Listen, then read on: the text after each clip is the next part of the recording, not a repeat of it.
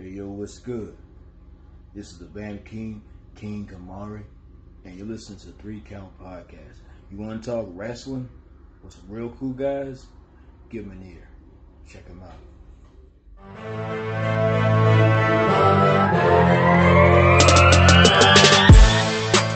Ladies and gentlemen, my name is Chaz Evans, and you are listening to the 3 Count Podcast presents Now Entering the Ring. Let's go down the roster. Introducing first, he's my tag team partner. He's the second in command. He's the man that run the show because I don't do shit. I don't run shit. I just talk shit. Ladies and gentlemen, it's the Red Dog, Cliff Miller.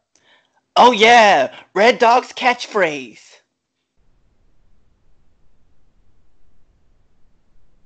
That's it. And introducing second, he is your 38-time world heavyweight national African-American, racist, killing, coronavirus surviving. Oh my God, he smacked your mama because the chicken tastes like crack. He booked himself to go over. That's why he's a 36-time world champion. He is the man. He is Chris Idol.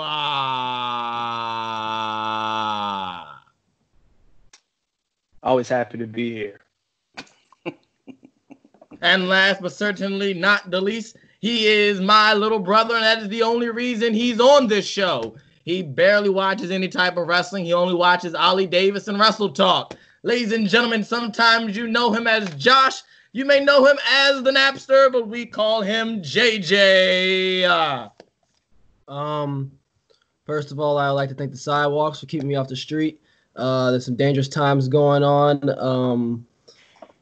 We're having a whole revolutionary war again, I guess. Maybe the part 2, the sequel, or the trilogy. You never know, but make sure you guys are locked and loaded. Chitty, chitty, bang. Murder everything. And all the people that are listening, you guys are awesome. Amazing people. Stay safe.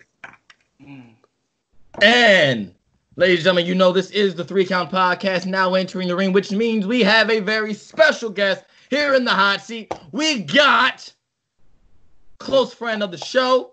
We got Tyler Moore here on the podcast. What's going on, man? Hi. I feel like I heard that on a previous episode. I don't know. Maybe it was Chaz's birthday episode with my daughter. It was just like, hi. In fact, she did do that yesterday. She did. She said, hi. Oh, man. So, bro, let me tell you how this goes. We all got 3 questions for you. I'll start. Cliff will go after me. Then Chris Idol. Then JJ will follow us at the end. And then we have the 10 count questions. So 10 count questions is 10 questions. First thing that pops to your mind. Knowing you, that's probably a terrible idea. But hey. As long as y'all know. If for the listeners that don't know, that is a terrible idea. But hey, it could be funny as hell. So let's get right down to business. First question. I asked everybody this. How the fuck did you get into wrestling? Actually, Justin. One day I was walking around Woodlawn and there were a group of kids just beating up on each other. Yeah. Like a lot of people don't know that, but like a lot of our people, like they always talk about old school wrestling. I know nothing of it. When I came in, John Cena and Randy Orton were feuding, and I thought that was the greatest thing in the world. That's where it starts with me. And I want you to know, like, it starts for me there, and then I left wrestling. I was like, I don't really care about this. I have no idea who AJ Lee is. I'm learning. But I have no idea who AJ Lee is. Like, that whole thing is blank, and I just randomly came back. I don't know how the New Day formed. Like, I just watch it.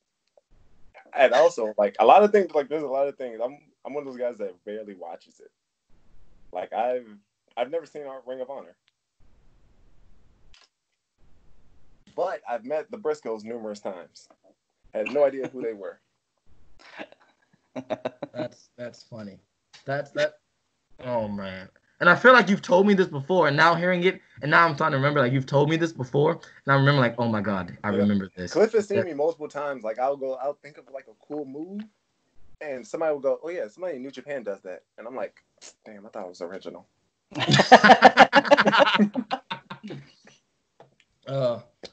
But yeah, that's funny how, at this point, Justin, out of like probably 5 people now we've interviewed, we asked, how did you get into wrestling? Well, it's all because of Justin. Yeah. Honestly. Like, really. Justin low-key is like the birth of like this new wave of wrestlers, and that no one knows about it yet. But Cliff doesn't know about that. So Cliff, I just want you to imagine a bunch of high school kids just beating up on each other. And I just go, this is fun. Cliff did this for a full year last year. Oh, it was a lot nicer when you did it, Cliff. Oh, okay, good. See? Oh, yeah. Yeah. I don't know. Did Cliff ever meet Mr. Hammer? No, No, he has not met Mr. Hammer. No. Cliff about that off air. Okay. Next question is: you've had a lot of matches so far in your career. Mm-hmm. What's one match that's not your favorite, but a match that you're really proud of? It would probably be proud of. Damn. There's a lot of matches I don't record that are there, but it'd probably be the C3W match. It was Black Privilege, me and Greg versus Capital Vice. Who was the third team? It was a third team in there. Oh, versus Space Force. It's Mikey and Desmond. And that was when I realized that was a fun match, not only because we did whatever we wanted to do. That was my first match also wrestling injured, getting an injury mid-show. So at the start of the match, we do a whole spot, and Brandon of Capital Vice, he was supposed to leapfrog me over, and he just headbutted me straight to the groin. And within the first 30 seconds of the match, had a fractured pelvis. Oh, damn. And the entire match, like all of my spots were me taking stuff to the stomach. So it sucked. I remember after that show, but also that was one of the favorite shows because it was C3's biggest show because they had it at like a basketball center, and it was sold out. They had lights. It was great. We came out. I knew people knew of us, but that was when I realized people know us because they came out. I think we came out last. At first, we wanted to come out second because we was like, let's just let whoever's winning come out last. And they were like, nah, you're Black Privilege. You got to go out last. And I'm like, nobody knows who we are. You've only done 2 shows. Nobody knows us. And we came out there and we had the cheers. And I was like, oh. We took photos. That was a great day. But probably that. And then, like, the whole structure of the match was great. Everything else went great besides that one spot. But you can't tell. And then that was cool. That was probably my favorite match so far. Awesome. So my last question would be is, we know you're part of the team Black Privilege, you and Greg, or Samuel Masters. So my question to you is, what do you prefer? You prefer being a tag guy or singles? Honestly, it depends. Because one thing I've learned in wrestling, it depends. There's so many variables. It depends on who I'm working, the venue, and what does the promoter want from me. Mm-hmm. Because if the promoter doesn't want that much for me, then I'll just go do a tag match and we'll just do our simple stuff. But there's certain promoters that would be like, go for the wall. And I'm like, let me be by myself on this. Because the thing about the Black Privilege tag team is Greg is the powerhouse. I fly. Right. And it just works. But there are certain times where it's like, but our tag scenarios are where we don't have to do as much because the other is doing the other half. So it also depends on my mood on basically who I'm working. Because there are some people in this business who just don't have common sense. You would be surprised. There's some people you tell to lock up and they are going to Irish whip you. Live. I believe that, though. That's the crazy thing. As crazy as it sounds, I believe that. Damn. That's wild. I've had my experiences. Trust me. Oh, no. We believe you. Because we've we've heard other stories from other people who have said Yeah. some wild ass stories too. Well, there's one funny story I could tell. I think I've told Cliff this one where I gave a dude a brain buster, which we all know the movie Brain Buster. Yes. And I hear him afterwards. I pin him and I go, "You all right?" And he goes, "I think I fractured my ankle." And I go, I look at him. I go, "Say that one more time for me, because I didn't hear that right." And you got, it's still the same brain buster, the same jumping one, the same dangerous one. And I'm like, "Your leg of all things." He goes, "Yeah, man, it feels funny." And I go, "You know what, kid? We're gonna call it right here." We're gonna call this here. Wow. So I've heard, trust me, I've heard crazy stuff. That's funny. Was this the one where you were telling me like he went up and like he figure four'd his leg or something like that as he was coming down? Oh no, that was another one. That was Fight, where he messed up his own move. Yeah. That's another thing. People will people want to do stuff. Like I can't tell you how many times since I'm a springboard guy, they want to learn something. They go, "Oh, I want to try doing a 450." And I'm like, learn to jump first. Do not start with a 450. Because if 450 goes wrong, it's your neck. Right. Yeah, I think my favorite story that you were talking about was the guy who said he could take was it a Spike Rana or the Kalisto Rana? And he kept fucking it up. Oh, no, I remember what it was. I told him, so there's a thing that we test everybody. At this point, we're vets. It's just that. We have common sense and we're vets. So me and Greg do a test. Greg has a specific arm drag, and Cliff does it now. If you cannot do that arm drag, you're going to get a basic match. You're not getting anything special. Mm-hmm. It's a simple thing, but most wrestlers can't do it. If you can at least like get the concept down, we'll go somewhere with it. But if you can't do it, and one dude, I think we got to the building at 12 o'clock, and I told Greg, I don't trust these guys. They're way too excited about this match, and we're like match 3. You shouldn't be this excited. And I go, Greg, go see if he knows your arm drag. And from 12 to 4 o'clock, he was trying to figure out how to do this simple arm drag. And Cliff, I want you to know, nonstop, he was trying it. Full motion. And I'm like, it's going to be one of those days. Yeah. So, yeah, that was something that, like, you know, if we're talking about it, like, it was something that was told to me, and I learned it from Michaels, right? Amelia? So, yeah, Amelia taught me it. Okay. But he taught me it so quick that I learned it and I forgot it. And then Ron asked me about it, and I was like, I don't know what you're talking about. But not thinking about it, right? Like, we start doing it, and I just went into it, and he was just like, "You know how to do this already." I was like, bro, a lot like, of times, it's in certain my moves are memory. just weirdly muscle memory. Yeah. There's a lot of moves where people go, I don't think I can. You've seen me before go, I don't think I can do this. And my body just does it. I'm like, I didn't know I could do that.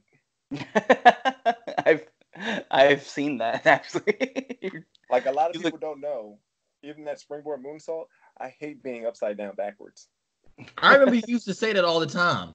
Uh-huh. And then when I seen you started doing this springboard moves, and I'm like, bro, Tyrone don't like to go upside down. I remember he specifically said it years ago. To this day. Oh, that's funny. I was like, you know what? Forget it. I only got one chance. Let's just do it. And I was like, you know what? Like, we'll just fear every match. So, one of my things, right, with all the matches that you've had, what's been your favorite fan interaction? Oh man, I've had so many. I love all of our fans. I'm trying to think favorite. Probably C3 again. It was like 5 like little girls. And I think it was me and Greg versus I think Ellsworth and Ruckus from CZW. And we came out, we were like their heroes. I've never heard children scream so loud. Mind you, my bad. I think Ruckus was doing a promo, and I can't even hear, like, he's probably 5 feet from me.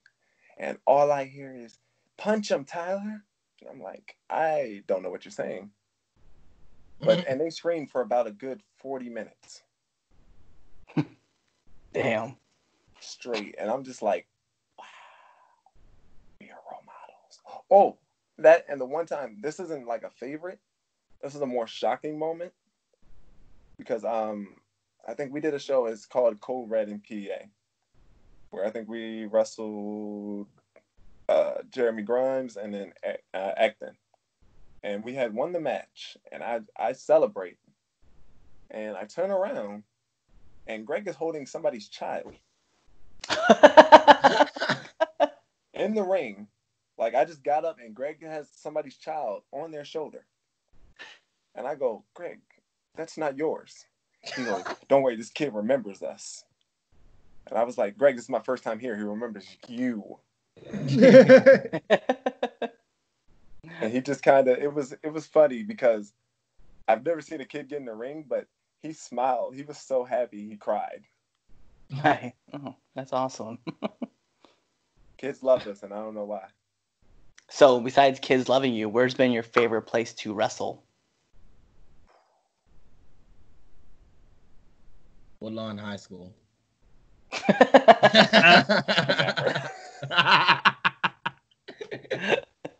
remember Warzone? Remember I filmed the last episode, Justin?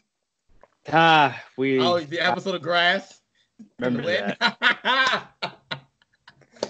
Cliff, you don't know that there was one time when they said they were having the last time they said they were having the show, I was the only one that showed up, so I recorded Grass for like 20 minutes. Oh no, it was great. It was great. Didn't you edit it too? Like you put the intro in it, and there's the grass. It was great. Just straight Grass. But wait, what was the question again? Your favorite place to wrestle. Your favorite place to wrestle. Oh, probably two places would be damn, Greg would kill me because he loves this place. I'll just say the other one is C3 just because that's the only place where I see a lot of like people of color there, and it's a different environment. The locker room is very friendly, and the other place is it's not Evolve. It's something with an E. I think it might be. I think it is Evolve. It's not the Evolve you're thinking of. It's another place called Evolve. But it's fun wrestling there because it's a big place. They have a nice ring. It's soft. And they have 6 fog machines and laser lights for days. Nice. Fun fact, you only need 1 fog machine. At 6, you can literally lose your path to the ring. Which I think the show we did, 3 people got lost in the ring. They ran into the ring post for their entrance. Oh, no. It was great. So, everybody asks about like your favorite match. Everybody's asked about. There's other questions I'll get asked. I want to know about what was the worst part of your debut. Huh. I had to wrestle Eric. So my debut is probably the worst debut in history. It was in North Carolina at this place that they just didn't give a damn. So my match with Eric was supposed to be a lumberjack match with females at ringside. And it was the loser of the match has to kiss all their feet. And mind you, the guy who was doing my music when I got there broke my flash drive. I don't know how. He was like it broke off in my laptop. I was like, whatever. Oh, no. It was literally like one of those cheap ones. It only had my music on it, so it's not like I lost anything. I was like, whatever, that happens. Then so I said whatever. He didn't even get the music, so I ended up coming out to some random DMX song. It wasn't even like one of his famous ones. It was just a random one. But then we get out there, and me and him are both standing in the ring. And mind you, we had already seen all the girls. It was like 12 of them, 12 strippers. Just straight 12 strippers, all in flip-flops. And we get out there, and only one comes out. And we go, what the hell? We go, whatever. We'll just play through it. We had a spot with like some of the girls where they would like slap me because I was this mean dickhead. Early in the night, also I established that I was mean by getting that was the first show was a 21 Up show, which I get to say whatever I want. So I think I had called some old man. I pushed his wheelchair and wheeled him around and called him a cunt. It was like I just did a whole bunch of wild stuff. But then I think I think I called like one dude was eating a chicken breast, and I just kept calling him fat and telling him to eat it faster. It was great. But the spot ended with like I guess the guy who runs it, the GM, he came out and was hitting me with a purple dildo, and that was the end of the spot. Now, the fun fact about this story is because they had it like when you got there, they needed some guy to, and I quote, take dick, eat shit. That was the name of the spot. So at first I was like, you know what, it's a dildo. I was like, cool, whatever. I go, whatever, girl's using it.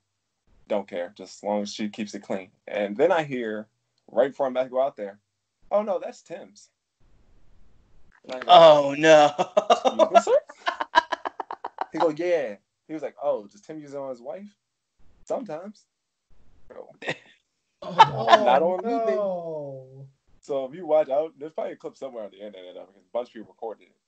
He goes to pull it out, and I do the big turnaround, but I like Matrix dodge it, and then I just do a random backflip. It looks probably horrible on camera, but I was like, I can't let that touch me. That was a pre-story of like how I said that I'm a mean guy. So we do the match, and by the way, the match ended early because I'll say it straight up. Eric's one of those guys where Eric did a power bomb, and he's a bigger dude, and he put all his weight on me for a power bomb. Knocked the wind out of him. So I tell him, call it right there. So I say, whatever, just call it. I'll kiss it. He was supposed to kiss me, but I was like, whatever, I'll kiss it. I just want to go home. So we do it, and then as soon as I get pinned, I notice the one girl that was out there is gone. So I go, whatever, I'll just go to the back, I guess. And then we go to the back, and there are cops and dogs everywhere. So, and yeah, they were just everywhere. And then I go, oh, what's happening? I don't like this. And they were telling everybody, like, leave your gear bag. The dog is gonna search it. And they had got like noise complaints. Mind you, I was like, who did a noise complaint? Because you know how a lot of wrestling spots are just in the middle of nowhere. So I was like, who did this? It's not a church. They should expect this. But we get there back then, there's dogs. This one dude had a cobra, like not a cobra, but I think like a python or something. And it was like long. It was taller than me when it stood up. Because I remember that was my I think I told Cliff that Nick is scared of snakes and he will kill you if you bring one out. Yeah. But because I remember Nick was already gone. He was in the car because the snake was out. But I remember getting back there, it was just cops everywhere. And I was like, what's going on? And they was like, oh, somebody had a noise complaint. And then I learned that they were giving away alcohol and didn't have a liquor license. And the cops were doing all that. And there was a whole bunch of other stuff. And I was like, I don't think I'm coming back here. Well, I was about to say, yeah. Yep, nope. That'll be the last time I'll be there. That was to North Carolina. So you can imagine how long that drive was. Yikes. That's crazy. I say that is exactly the place I would expect you to wrestle. Knowing you for almost 10 years, that is exactly where I would expect you to wrestle. Well, I have a lot more fun wrestling in like PA. I don't know what it is. Just PA fans are different. PA fans are loud and like they just say how they feel. Sometimes they love you, sometimes they hate you. One dude yelled at me just because I had on yellow. He just hated me because I had on yellow. Nothing else. He was like, oh, that was cool, but I hate the yellow you're wearing. And I was like, I've never heard this before, but thanks, I think. Great. All right, man. My first question for you. What's the hardest you've ever been hit inside the ring? Jesus Christ. Probably by Mason. He sat me down, and it was a miscommunication, but Jesus Christ. He sat me down and he said, turn your head. And I didn't hear him. I thought he said, don't turn your head. So he comes this way in, and he just hits me all boot. Straight. Knocks me almost clean out. And I'm like, oh. After the first one, he did it again. But after that, I was like, he meant move your face, like as it connected with me. And I was like, I almost went out. It was that one, and then I told you the time where I fractured my pelvis. Yeah. The fracture of the pelvis was the only reason that hurt afterwards. It literally felt like my testicles were inside me. Oof. And I was like, at first I didn't know what it was. I thought it was like, did the sack bust? Like, is this it? I didn't know what it was. I just knew something down here was all in pain. Yeah. Oh my god, that's got to be. And I think ironically enough, I healed very quickly, so it only took like a few weeks to heal. That was the only good part. That's not bad. That's not bad. Okay, usually I ask next, what's the worst match you've ever had? But I feel like you've got like 25 different ones. Is there one that's just like so bad that you just try to block it out of your memory? Yes, there's a few of them. What was the one, dude? I think this was. I don't remember where we were. I ain't never going back there. It was somewhere in PA, but we get there and we're the new people. They introduce us. We talk to our guys. They tell us what we're doing. They tell us. First of all, it was weird because it was one of those small places, but they had a pre-show, and I thought we were going to be in the pre-show, but they put us mid-main. I was like, "We're new here. What are you doing?" He was like, "Oh, we've seen some of your stuff, and we want you to do that here." And I go, "Cool. Who's our opponents?" And these guys, they go by Dick, D-I-C. 3 white guys who dress in pink and love when the fans call him Dick. That was what they told me their character was, and I was just like, all right, you guys want to go over the match? And they go, nah, we'll just call it when we get out there. Now, I have been around, and I've known long enough, not everybody can work on the fly. Right. They could not work on the fly, and they called it. So we get out there. They just want to work on the fly. I remember it was me and Greg, and I just go. They mess up. Oh, this is the fun part about it. After we get told, I told the promoter, I said, can these guys work on the fly? And he looked at me, he said, I'm sorry. And then he gave me the signal, and he goes, but if they get out of line, do what you got to do. And I said, how many steel chairs you got underneath the ring? He said, 6. I said, put one more down there just in case. Because they was about to get all 7 steel chairs. But we start the match up. They mess up the opening spot, which was very simple. You turn it was 3, they were a 3-man group. All 3 up turn your back. We're going to jump you from behind. For some reason, for their entrance, after we came out second, they decided to stare at us eye to eye. And I'm like, we're outnumbered. Why would we jump you? So we say, forget it. We scrap it.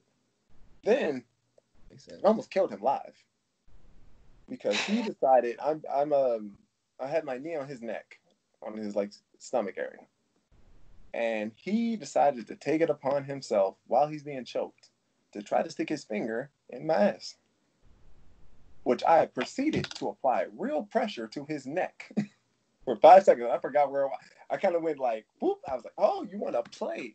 And I let it go. I can't do this here. Can't do this here. And then I think he messed up Greg's arm drag, and Greg got pissed. And Greg, their finisher was very simple. It's the atomic drop, and then the guy does a clothesline from the front. They mess up their own friend. The guy does the atomic drop, and the guy goes behind him, and he decides to yell out while he's trying to do the clothesline the wrong way. Goes, oh no, I went the wrong way.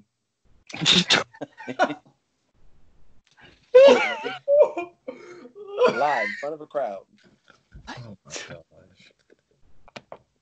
And we were just so. I remember the promoter came to us because he was like, "Oh, that's what I'm sorry. Like we have to see how good you are. We put against our worst tag team." I said, "You almost lost 2 guys today, buddy." Because I was wholeheartedly about to grab a steel chair and just start swinging. And everybody was in the back. Everybody in the back, like, they were laughing because, I kept it in character. I was like, ha. But I was like, no, I'm really pissed, guys. Once I got to the back and they realized I was serious, they were like, it's them. And they were so proud about the match. They was like, we look good. And I'm like, no, you don't. You look stupid. And they were like, I think they thought they were getting a title shot. And it was like, you guys can't even hit move. I was like, if they become champions, I'll never come back here ever again. And they was like, no, they'll never be champions. I think they were friends with like the promoter or something. Okay. I ain't never going back there. Never been back since. Wow. That's wild. Okay, my last question for you: what's the biggest regret you've got in your wrestling career? Ooh. Oh, biggest one. There's a few because I didn't miss out on a few opportunities.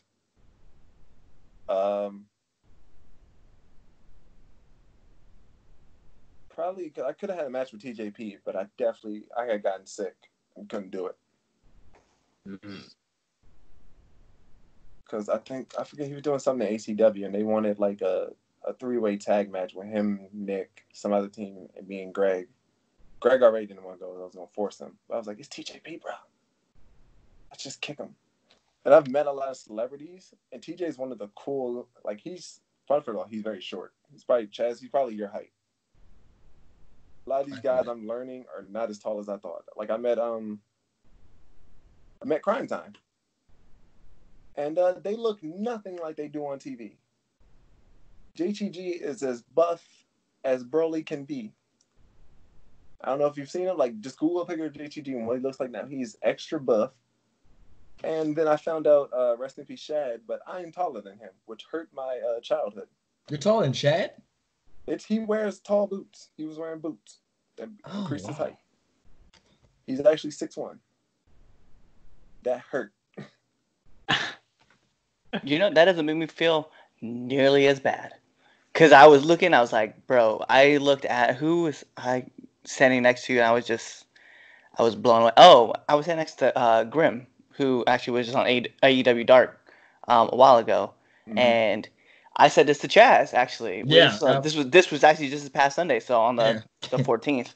And I said, I was like, dude, Grim is massive, but he's my height, which really intimidates me because that just makes me think about how big Warlord is on that show. I've seen Grim numerous times, but the funny part about Grim is his voice to me. I think I've told this multiple times. I'm like, you're the big bad guy, but he's got such a friendly voice. He's a friendly dude. Yeah.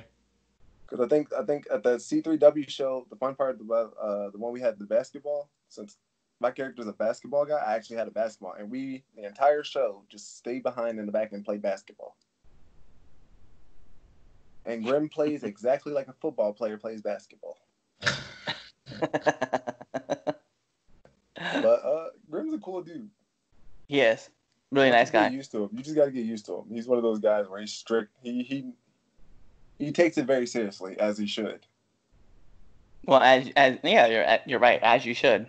We'll talk more off air. Yeah. I know where we're going with that. Go ahead, Josh. Alrighty, it's my turn. Ooh. See, they get upset when I say that. But anyway, we don't care about questions. Cliff, this is my turn, okay? Oh, you had your turn. It's my turn. Look, man, don't make me come to Middle River, Indiana, and beat your ass. Indiana. So my first question is, how was your encounter with New Jack? He's fun. He's crazy to me, but I'm used to that type of crazy. Like when I met him, he was quiet, but he just had that vibe. Like he has a serial killer vibe. I'll give him that. Like there's certain people I've met. Like I've met Scott Steiner, Scott and Billy Gunn. Well, Billy at first, when you first see Billy Gunn in person, he is actually 6'7", jacked, horrifying. And he has a, like, when you first meet him, he's very fuck off. And once you get to know him, he's fun. I think how did I get introduced to Billy? I think Bam is friends with, I don't know how the hell that happened, but Bam is friends with his son. And you know how loud Bam is. Hey, this is my boy Tyler. And I'm like, who the hell? Billy? And he's still jacked like that. But Scott is a whole different animal. Scott is Scott. Alrighty. My next question for you would be, what inspires you to be a wrestler? Like, who is like your inspiration? What inspires you to get out? get out of your bed and be like, hey, I want to wrestle? John Cena. It's like, I would expect that answer though. Like that. I would be actually, like, for real, like what made me first, I was doing it for fun with Justin, and then I was like, I found like who Shibata was, and I was like, damn, I kind of want to do stuff like that. I don't know how I ended up being a high flyer, but I definitely just want to go up and just kick people. But I was like, damn, this looked fun. I think Cliff actually recently saw it, but I told him, I was like, you know what? I want to do my finisher like Okada does. Yeah. I did. So like a lot of New Japan people made me think like, this is something I could really, I don't know why the New Japan style of just beat the shit out of them and don't make it pretty is just fun. No, knowing you, that makes sense. yeah. Yeah. No, that makes If you watch a 100%. lot of matches, you'll know why they're my favorite. Yeah. Makes so much sense. And then my last question for you would be, what advice would you give to up and coming wrestlers? Starting off, it's gonna be tough. Ain't nothing tougher than starting off. A lot of people, before you start wrestling, have an idea of what you want to do, because everybody's gonna throw a suggestion at you, but don't let everybody's suggestions be your guy. Because a lot of people tell me like every time, oh, you'll never make it. They'll never take you seriously as a basketball player. You gotta have wrestling gear and tights, and I'm like, you're match 1 and I'm match 7. Shut up. Like certain, like if you know what you need to work on, just work on that. A lot of people, they want to turn you into what they think is perfect, but that's not what's perfect. That, and when they call you green, they're not meaning it as an insult. They're just informing you that you're young. Because a lot of people, when they hear, oh, there goes the green guy, they think something bad, but that's just kind of like he's new. Gotcha. Well, it's now time for the 10 count questions. So, like I said, 10 questions. First thing that comes to your mind, this is about to either be super duper hilarious or a fucking train wreck. So, we will see how this goes. All right? Let's put the imaginary timer on the clock. Ding. You heard that, right? You heard that? Timer. All right, here we go. And Batman or Superman? Batman. Favorite cartoon? No Game, No Life.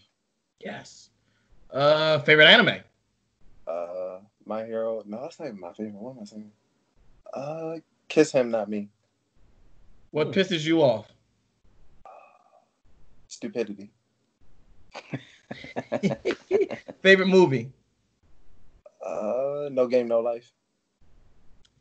Justice League or the Avengers? Both. I've never seen either one. Last show you binge watch?